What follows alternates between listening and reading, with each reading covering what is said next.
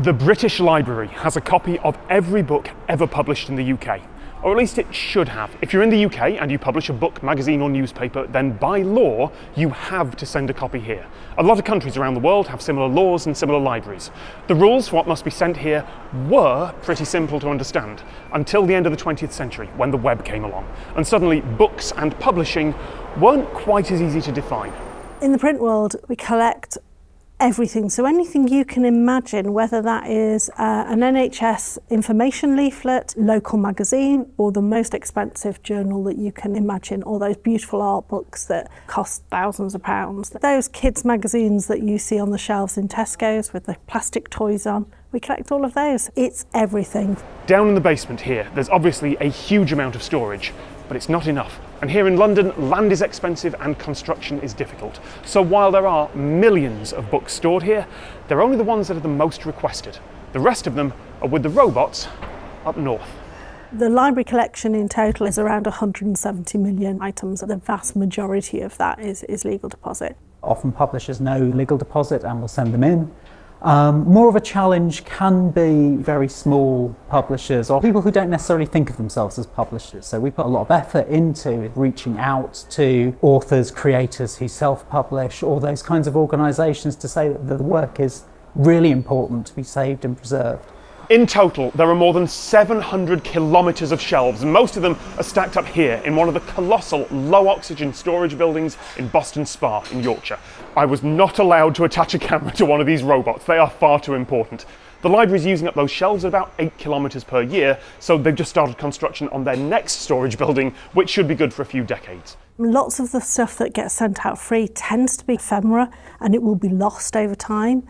A great example is a recent exhibition up in the National Library of Scotland, all about the information that was provided at the very beginning of the AIDS epidemic. That material, if you go out to somebody on the street and you ask them, should we be collecting this? No, of course we shouldn't.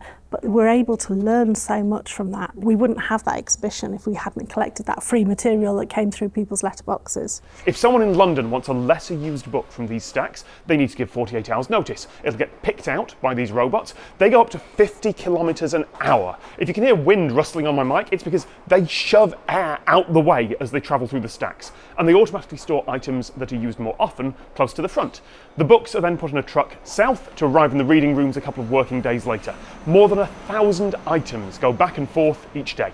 But publication means something different now. Not only are there books that are only being published as digital files, but there's the web. Legal deposit has expanded to include publishing on the web, as long as we can identify that as being within the UK. So if someone's creating a blog or creating their own website, we will try to collect that. The UK Web Archive has actually become one of the largest parts of the collection. Billions of files, about 1.5 petabytes of data. A digital newspaper, for example, is very different from a print newspaper. So we have to make sure we collect both because the editorial intent of both is very different.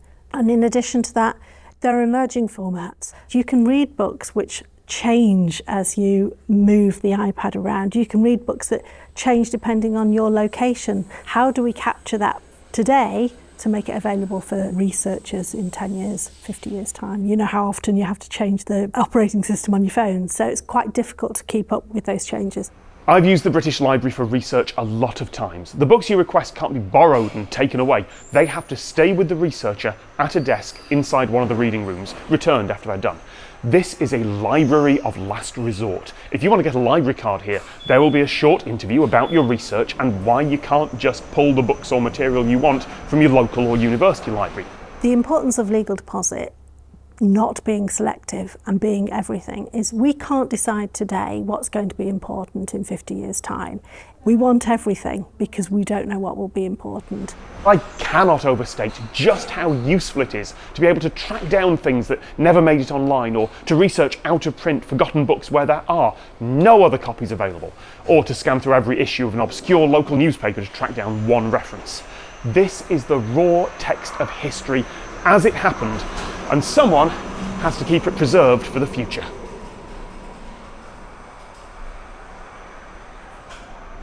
How's that for timing?